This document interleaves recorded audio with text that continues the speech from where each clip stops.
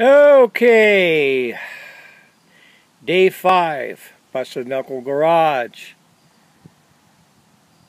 Repair and despair, all under one roof. As you can see, those of you who have been following me, I added some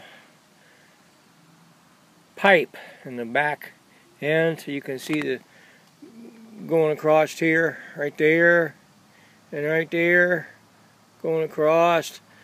Yeah, I put that, did that today, and I cut a piece out of the what's left of the scrap. I mean, that's what's left out of a 14-foot trailer right there, and you can see right here, this piece. I cut this piece out right here. Okay, there was one of these. I cut that out and I put it back here, and now it's right here. It runs along this way. Okay, it's just tacked in right now. All right, and you can see from this side.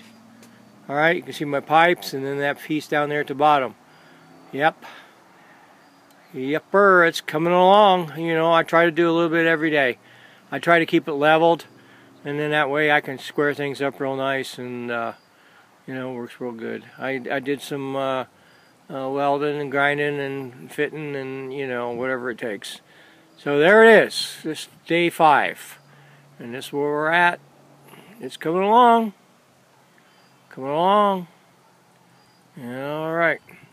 I'm just going to do a walk around, and I'll shut my trap.